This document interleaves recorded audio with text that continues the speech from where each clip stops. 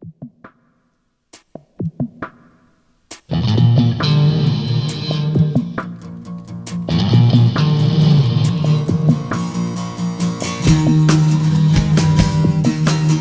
talk. Well, hi, everyone. We're super happy to have Howard Wolfson here with us today. Howard is a leading political strategist. He has worked on numerous campaigns, including for Senate Majority Leader Chuck Schumer and Secretary Hillary Clinton's historic campaigns for Senate and President Governor Cuomo and Mike Bloomberg. Welcome, Howard. Thanks for having me. Yeah, thank you so much for being here. We're super excited, and thank you for doing this last minute. So we just love to start off by asking you how you think our democracy is doing right now, like what you think is working, what needs to change, and just your view being in politics. Well, it's a really good question. I think our democracy was really tested these last 4 years. I think that we made a terrible mistake in electing Donald Trump. He tried to basically bust through every guardrail that our democracy had put in place to protect citizens from a president like him. And you know, at the end of the day, after 4 years, our democracy held, but it was a pretty close thing. So on the one hand, I'm thrilled and excited and encouraged by the fact that Joe Biden was elected. We had the largest turnout in American history since 1900. So we had an enormous number of people come out and vote for Joe Biden, which was really encouraging. People sort of understood the stakes. They understood what was at risk, and they responded.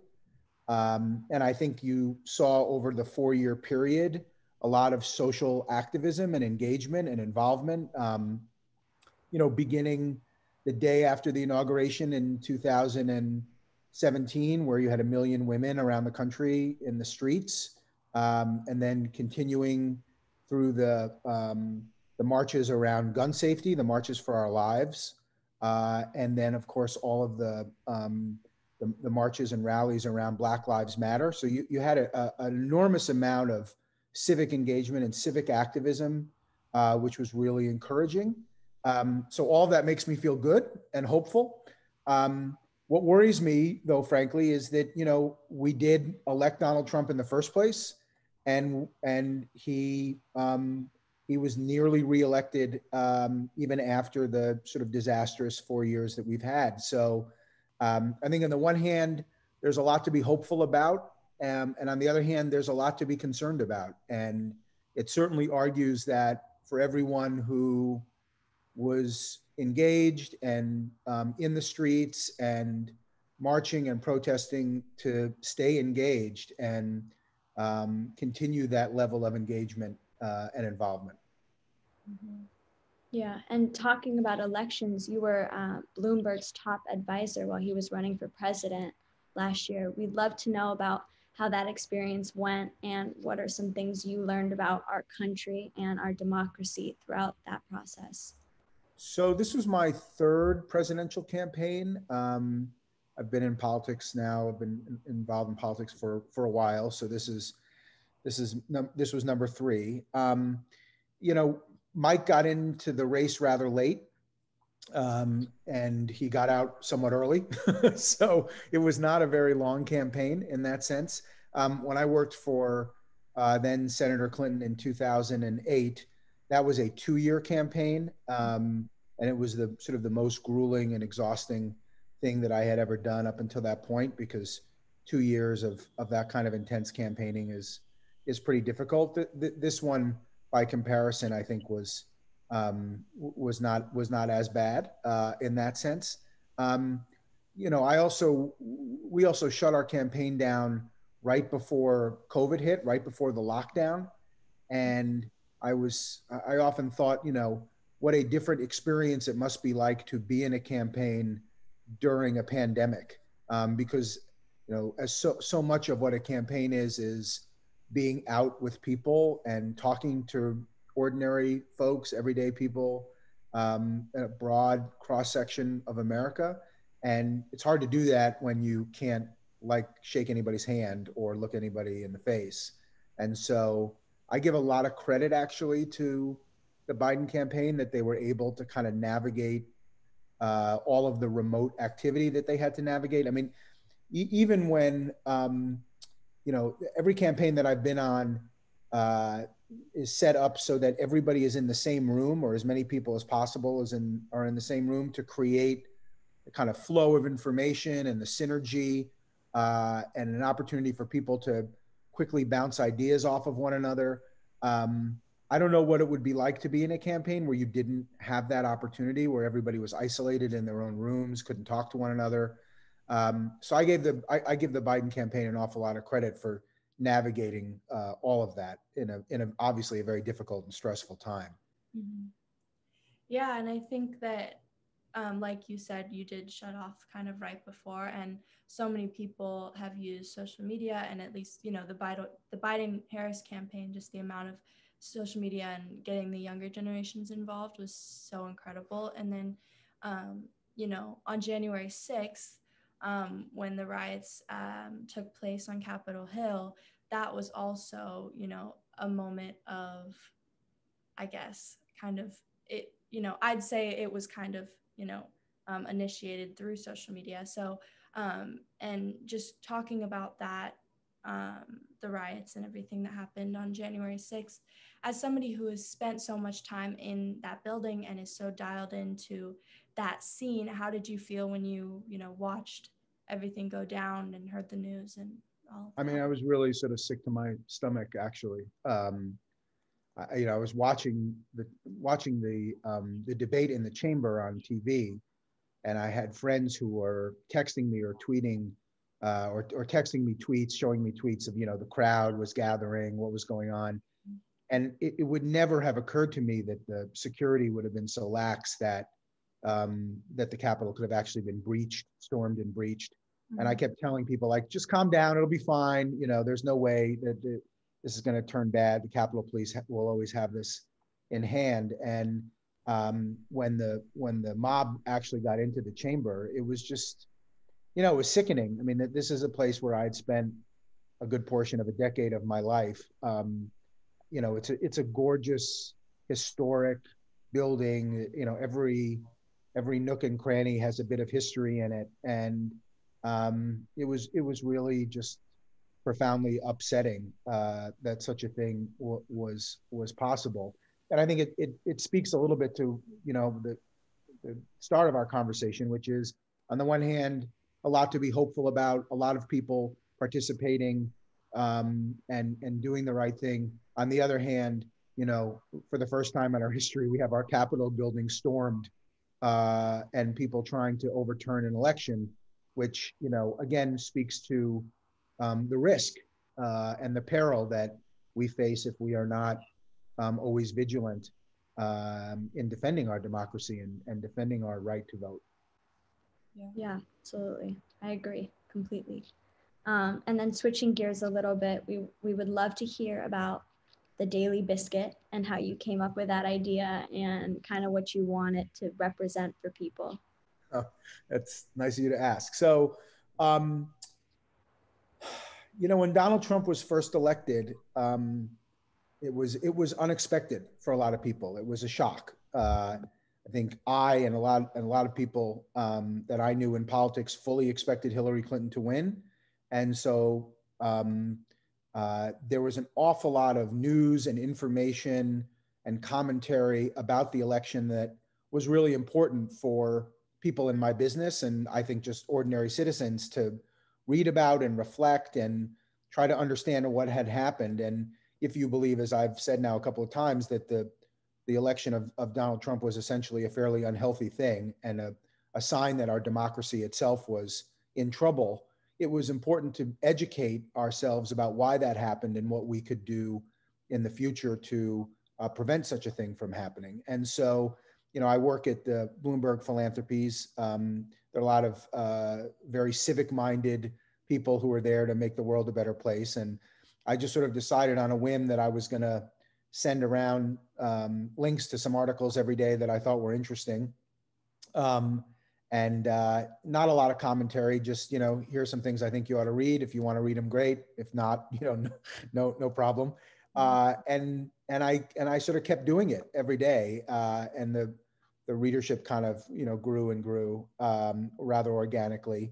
And it's especially actually is obviously predated the pandemic by quite a bit, but especially with the pandemic, I think it was important, an important way of staying in touch with people, of sharing information, sharing ideas, making sure that people were well informed. People would email me, ideas for stories that I should put in, and of course I would send out the email every day. But the ways in which we are communicating with one another during the pandemic, obviously, it's much harder for us to stay in touch, all of us. And so something like that, I think, becomes even a bit more important.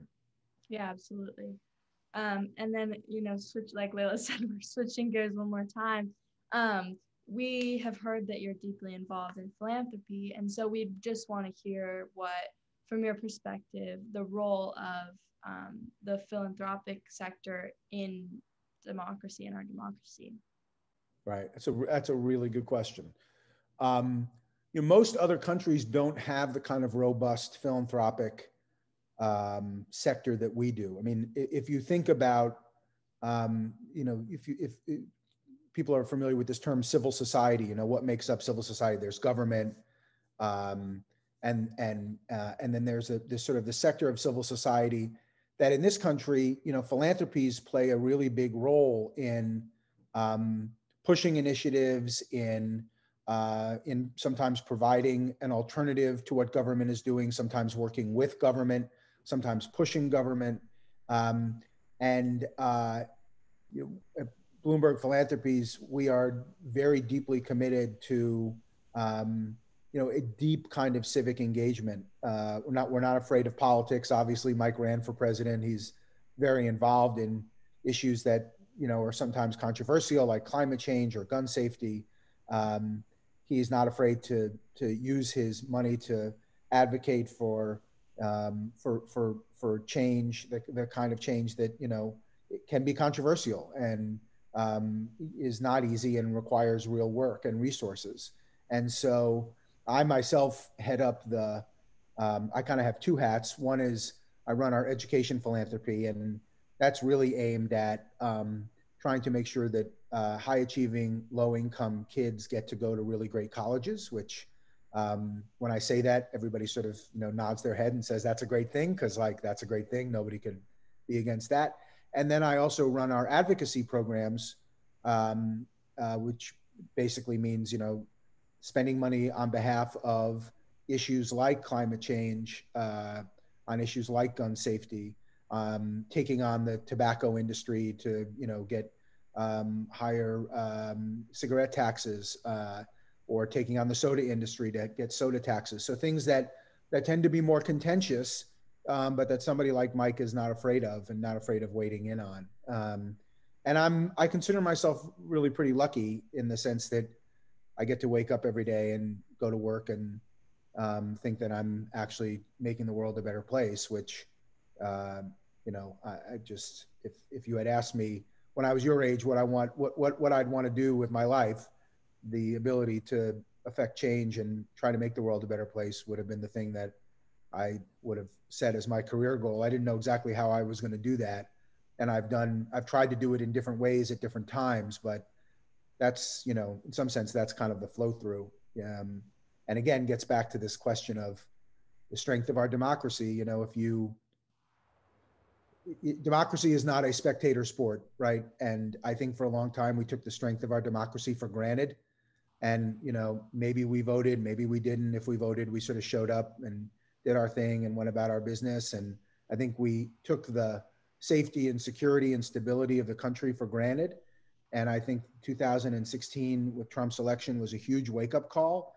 I think that's why, right after his inauguration, you get 1 million women in the street around the country. And I don't think it's any coincidence that in these last 4 years, you have seen at least since the 60s anyway, a kind of an unprecedented number of people in the street practicing, democracy, educating themselves, being engaged, sharing information with others, marching on behalf of causes, giving money on behalf of causes.